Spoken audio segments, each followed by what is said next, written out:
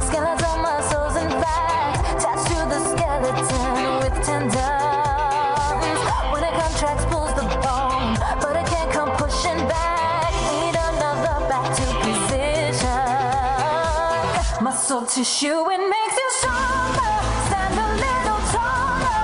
Tendons will attach never to the bone. Voluntary will give you movement. Footsteps on the pavement. Involuntary work all alone. When muscles work, they will get stronger, stronger.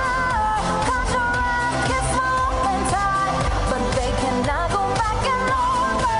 Need a muscle partner. They will work in pairs, never alone.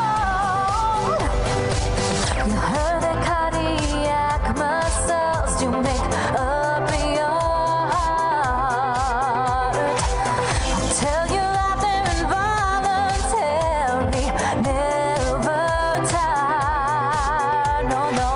The percent it will contract. Lower part blood filling. Lower squeezes blood to arteries. Muscle tissue, it makes you stronger. Stand a little taller. Tendons will attach never to the bone. Voluntary will give you movement. Footsteps on the pavement. Involuntary work all alone. When muscles work, they will get stronger, stronger. Contract gets small and tight, but they cannot go back and longer. Need a muscle partner. They will work in pairs, never alone. Thanks to visceral organic bodies, contract slowly, rhythmically, not tired. Things are then that moves the food inside me. Your nerves are contract and move food through your digestive system. Squeeze intestine. Muscle tissue, it makes you stronger. Stand a little taller. Tendons will attach never to the bone. Voluntary will give you movement. Footsteps on the pavement. Involuntary work all alone. When muscles work, they will get stronger, stronger. Contract gets small and tight, but they cannot go back and longer. Need a muscle partner. They will work in pairs, never alone. When muscles work, they will get stronger, stronger. Contract gets small and tight, but they cannot go back and longer. Need a muscle partner. They will work in pairs, never alone, ever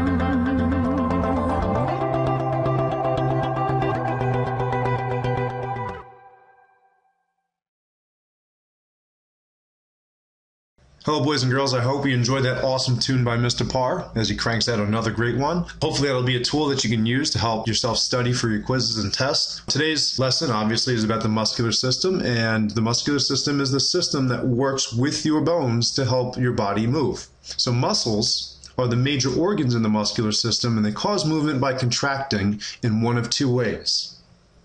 We have voluntary contractions and we have involuntary contractions. Now, we're going to start off with the voluntary contractions first. Voluntary contractions are muscle contractions that you can control.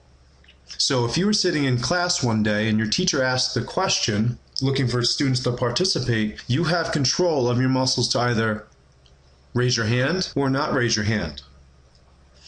And if you choose to answer the question, you control your muscles to put your hand up in hopes to get called on. Or if you don't want to answer the question, then you also have the choice to keep your muscles contracted, to keep your hands where they are.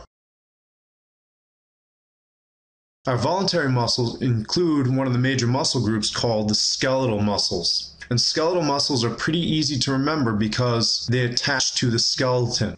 So if we take a look at this image here, This is an image from the bodies exhibit that you can actually see in Manhattan. If you're interested in human biology, this is definitely an exhibit to see. Now, if we zoom in on the forearm down here, you'll notice in the forearm, the red tissue here are the forearm muscles. And if we follow them to the left into the hands, you'll notice that they'll turn into white, thin, stringy type tissue that then connects to the bone. Now, skeletal muscle cells are also known as striated cells. Striated simply means that the muscle cells are striped. If we take a look at one muscle cell out of the group of the 4 or 5 muscle cells that we see here, you'll notice that the muscle cell is striped. Now, the stripe pattern is formed by the contracting units inside of your muscles called sarcomeres. And you'll see a little bit more about how muscles will work together to cause movement in the video clip that we'll see shortly. Now, your muscles work in pairs, okay, because muscles can't contract and then uncontract or relax themselves. So we have to have pairs called flexors and extensors. So let's talk about the difference between the two. Here on the left, I have my muscle group. I have a flexor muscle, which is the bicep muscle. Then on the right, I have my extensor muscle, which is the triceps muscle. Now, flexor muscle is kind of easy to remember because if someone asks you to flex your muscles, you lift up your arms and then bend your hands towards your head and then flex your bicep, making your bicep shorter. So flexor muscles are muscles that bend body parts. Okay, so in this picture here, as we can see, the bicep muscle is contracting and getting shorter. As the muscle gets shorter, it'll pull on this tendon here that's attached to your forearm, and as a result, it's going to pull the forearm up.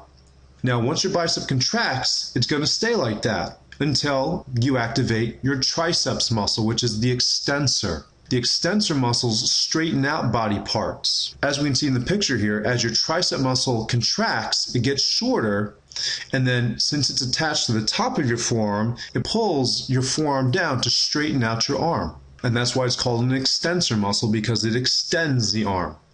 Now, other examples of flexor and extensor muscles can be found inside the leg. Okay, flexor muscles would be your hamstrings. Those are the muscles that would contract to bend your leg. So if you were ready to kick a soccer ball, your hamstring muscles contract to pull your leg back. And then to strike the ball, your quadricep muscles, the muscles on the top of your leg, will then contract to extend your leg to force your foot through the soccer ball to drive it, to kick it as hard as you possibly can into the goal.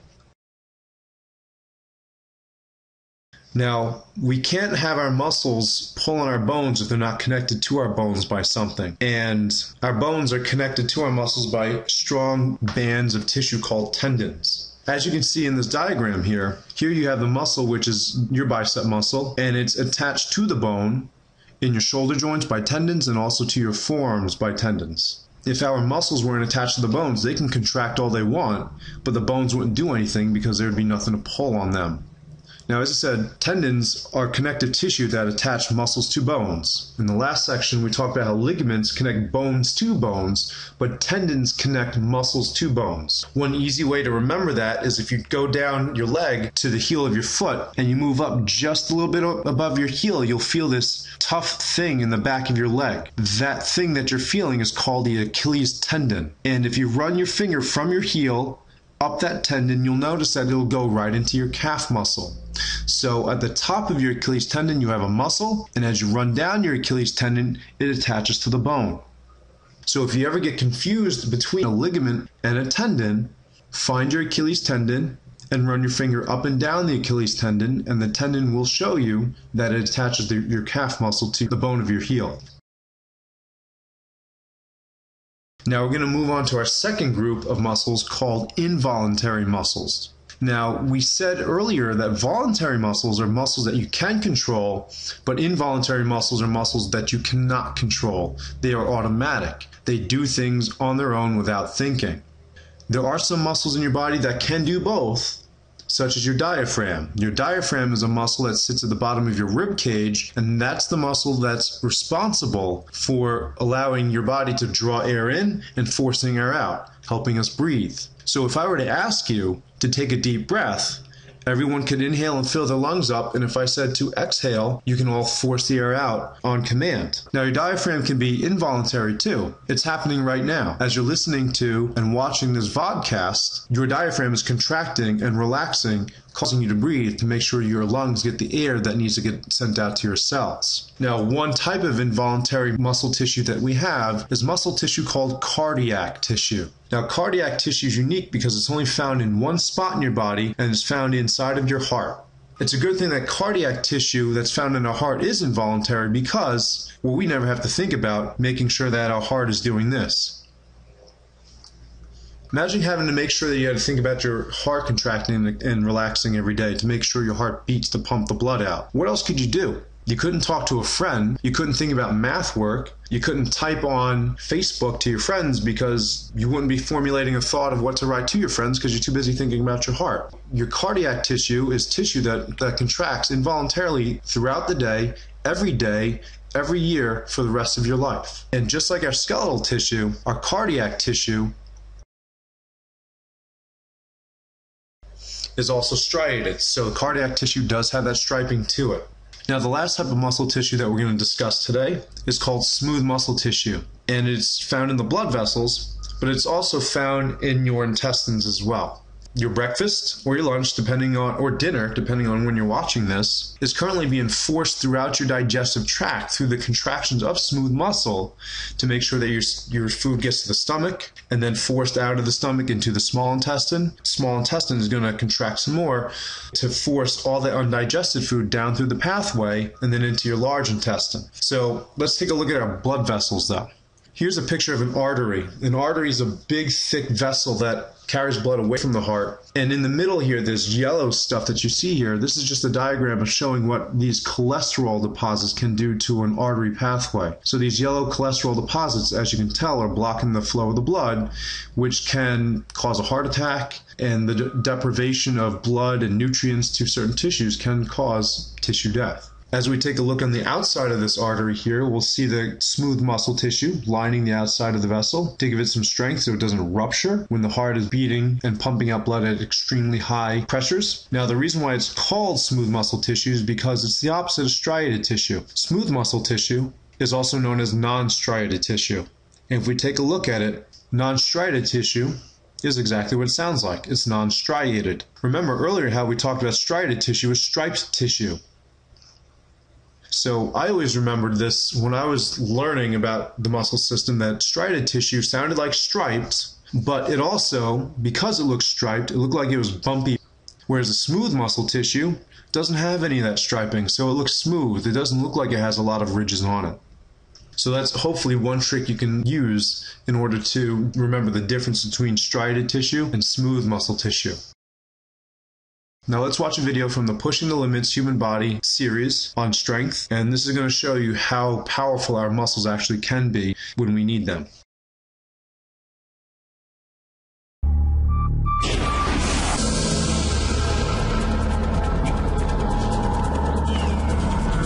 The Sandia Mountains in New Mexico test many climbers.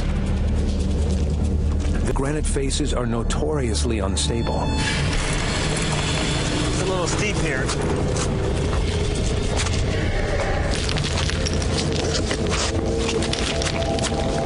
Mark was in front, and I lost my footing just a little, and by instinct to catch myself, I reached over and put my hands on the wall. And that's when all hell broke loose. The wall essentially came off in my hands. This thing was huge. And how it didn't crush him to death, I don't know, but I just watched him and I couldn't believe he was actually still alive. The rock slab has trapped St. John. It could crush his ribs, but with his arm muscles, he's able to hold it off. But only just. Worse, he's on a sloping ledge. He's sliding toward a high cliff and doom.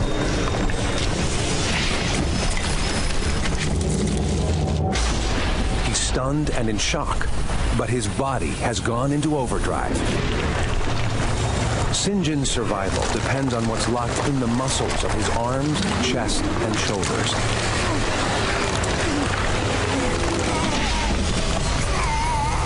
But how can mere muscles move something that massive? Muscle tissue works by contracting, pulling on bone, using it like a lever. These contractions occur microscopically. Each of St. John's muscles has thousands of individual fibers, bundled like wires in a cable. As we age, muscles may get bigger or smaller, but we're born with every muscle fiber we'll ever have. Within each fiber are yet smaller filaments. To activate the muscle, chemicals trigger neighboring filaments to ratchet together, intermeshing like locked fingers. As they slide past each other, the whole muscle fiber shortens. These contractions drive all our muscle movement. Yet the big surprise is that most of us use only about a third of our muscle fibers at any one time, even when we feel we exert ourselves. It's the way our muscles deliver power most efficiently. But if St. John's going to stay alive, he has to do something different and move a rock weighing more than half a ton. He's unleashed all the power in his muscles. St. John heaved a boulder weighing 1,200 pounds, 1.5 times the world bench press record. Under normal circumstances, there's no way I would have been able to lift that rock, even a little bit, let alone lift it all the way off of my body. St. John, don't move! Don't move! I'm injured! St. John could do the impossible because his brain activated all the fibers in his muscles at the same time. The resulting power was so great, he risked ripping muscle from bone.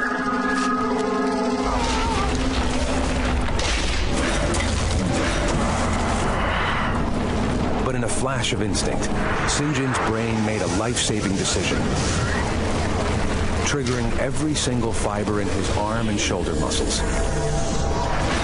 Together, they fired in one violent push.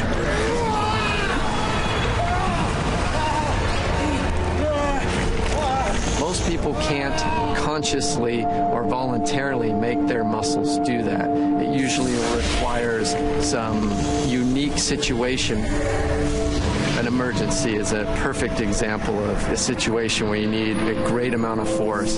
Your body synchronizes instantaneously and you get this huge burst. I'm going to call for some help, okay? That power carries a cost. In saving his own life, St. John severely hurt his arm muscles.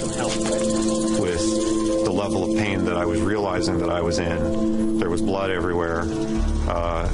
Things were ugly.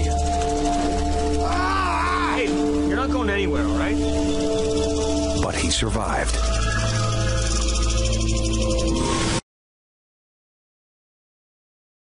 Okay, boys and girls, I hope you enjoyed that video clip. That concludes tonight's lesson on the muscles.